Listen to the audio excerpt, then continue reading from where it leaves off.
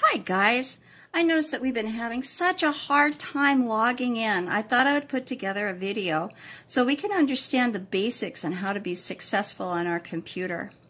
Before we do anything, believe it or not, to be successful on your computer, you're going to need a journal and your pen. I recommend that everything you do for your computer is on the first few pages of your journal. Please do not write this anywhere but in the journal or on the front cover. Because this information is so important and I don't want to lose it, I am going to write on the front cover, my log in information. And Mrs. Pearce, could we have a quick look at that in the camera lens proper? Okay. This is what it's supposed to look like. My login information. I'm going to make it important. And also another thing that's important to keep track of is logins come in 2 steps. You have your username. I'm going to write that down. Username and password.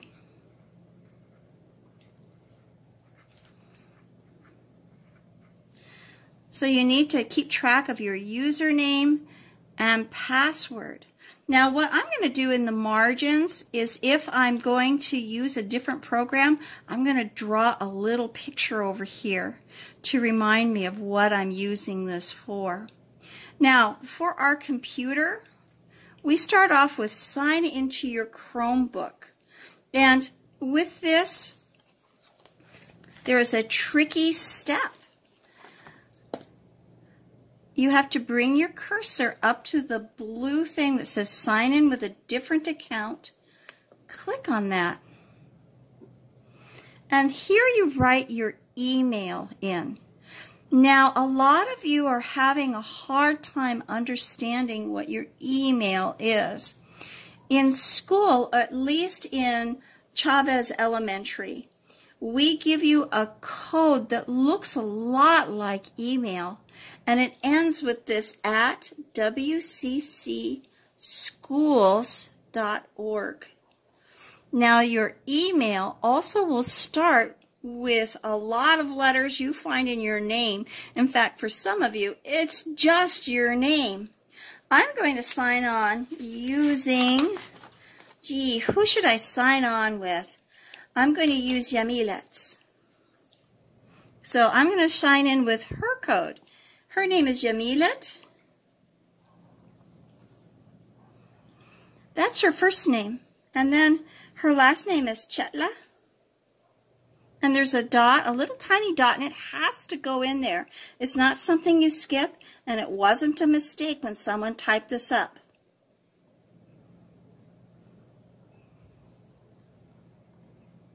Now, what's funny about Yamilet's name is that her full last name is Chetla Flores. But in her special sign-in, it just stops at Flor. And then I click on Next. Do you see how I didn't write this in over here? That's because it's done automatically. And that's when we click Next to proceed? Yep. Now, we have just put in our very first username, and now they want our password. I worked really hard to make sure your password is always the same, always, for every single one of your programs. And in Chetla's case,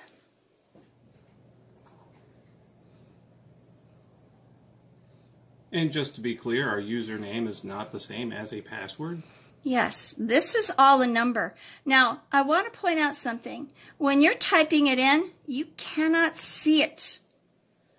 If you need to look at it briefly, you go over here and click on it so you can see the numbers. So it looks like an eyeball? Yeah, it looks like an eyeball, so you can see it. But as you can see, we have these little dots instead of the numbers you typed in. Once you have it all in, and you check it with the eyeball, Then you click Next.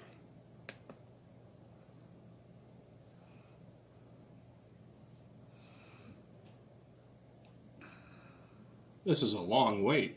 It certainly is. And whenever you see this little wheel turning, that means the computer's thinking. And it says all set. And that's when you say get started. Yep, get started. So I'm logged into the classroom now, right? Yep.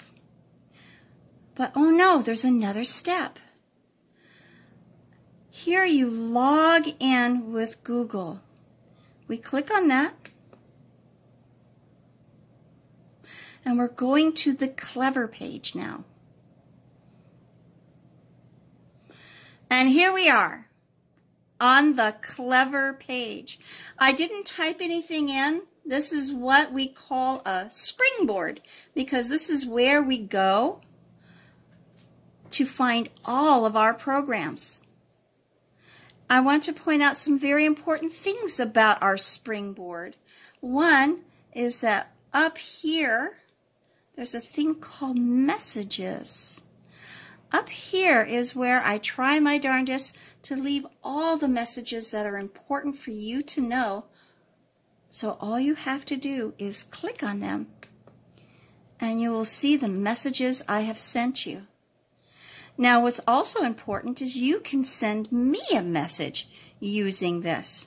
So if you're having trouble at home, you can just go to the message board and leave me a message.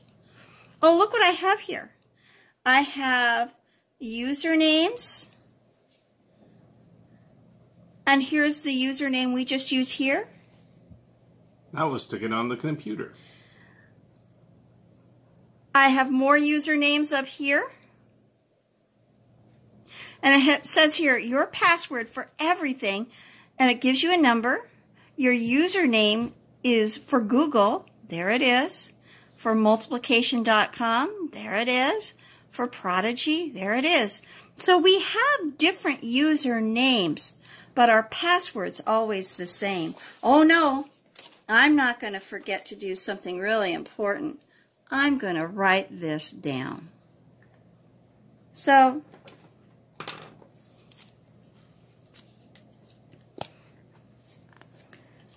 I'm going to write Google, and I'm going to write down everything that's there.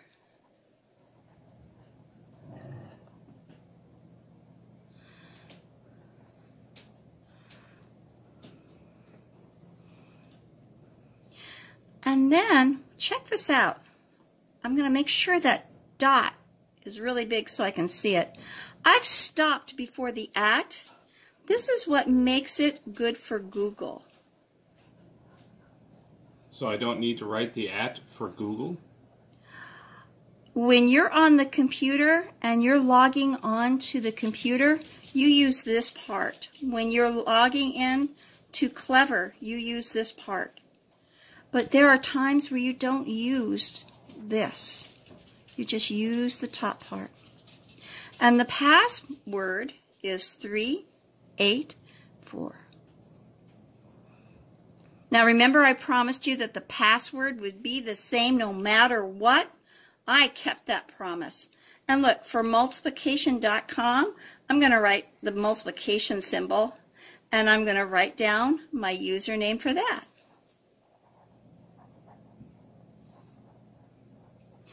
I'm going to be careful and make sure I have it all down. Oh, and then there's Prodigy.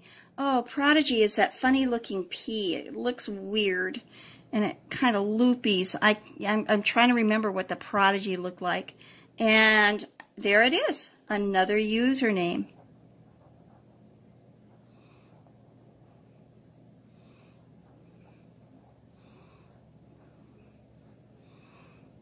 Oh, look, here's Zern, which we all know is a big Z.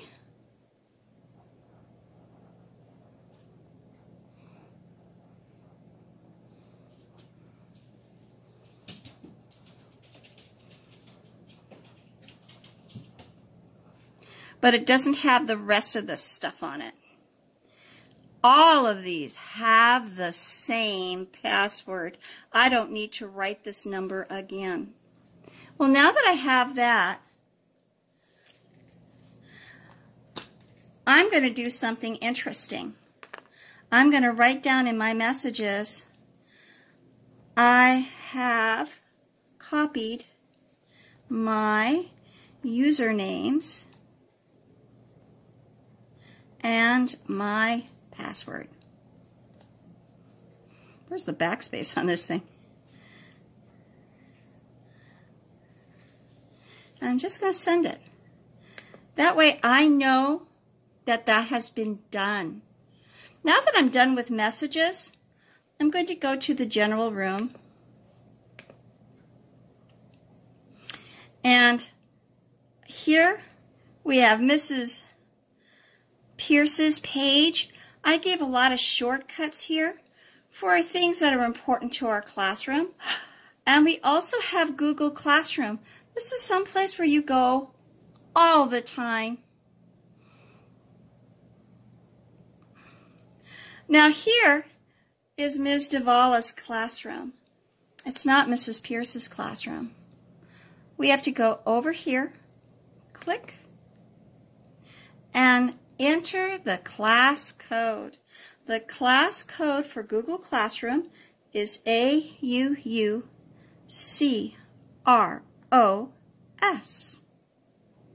And then we hit enter.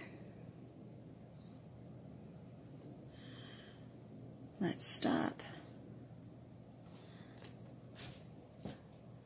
Okay, now I'm going to hit the word join.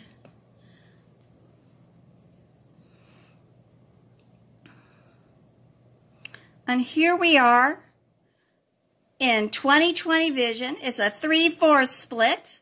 And at the top we see stream. Over here we see classwork. And we can click here. And this is where you start seeing all of the assignments that we're going to be doing. But we can't do our assignments until we get good at using the computer. If you want to see the assignment from Good Morning, which is our Jamboard, it's right here. These little buttons over here, we call these words buttons or hotspots. They send you exactly to where you want to go.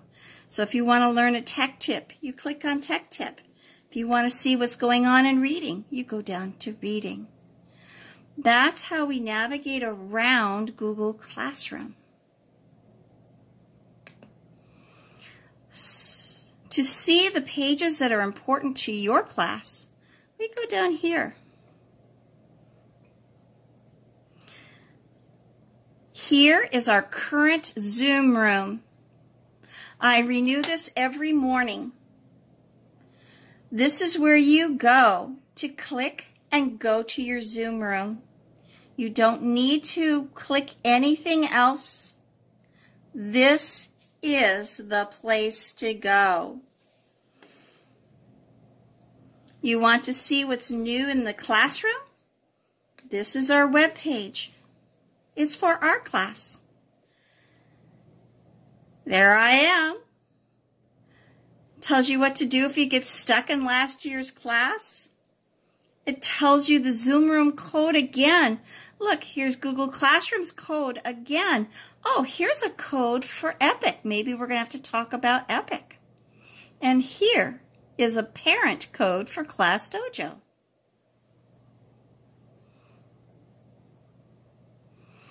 And if English is not the flavor of the home, click on home and look, hogar.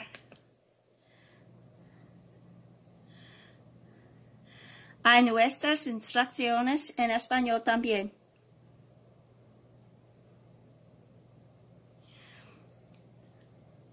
I have information about our classroom,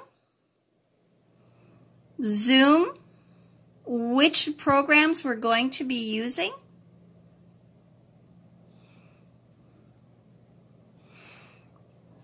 I have the Zoom room schedule. I have our goals. I even have our lesson plans for the whole week. I have the calendar and the standards we're hoping to learn.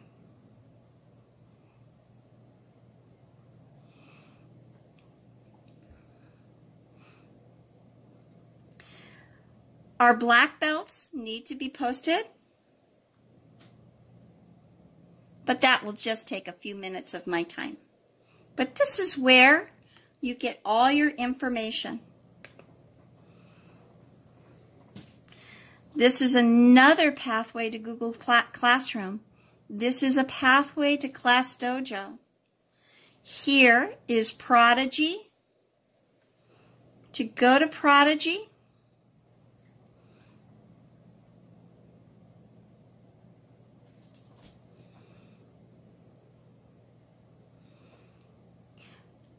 let's take a peek at where we're logged in.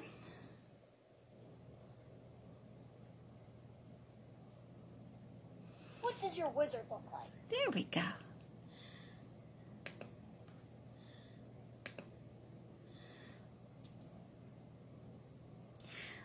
So as you can see, I just signed us out. That's how we log in. We use our codes, and we use our codes for classrooms. Our usernames express who we are. Our password is always the same. Thanks.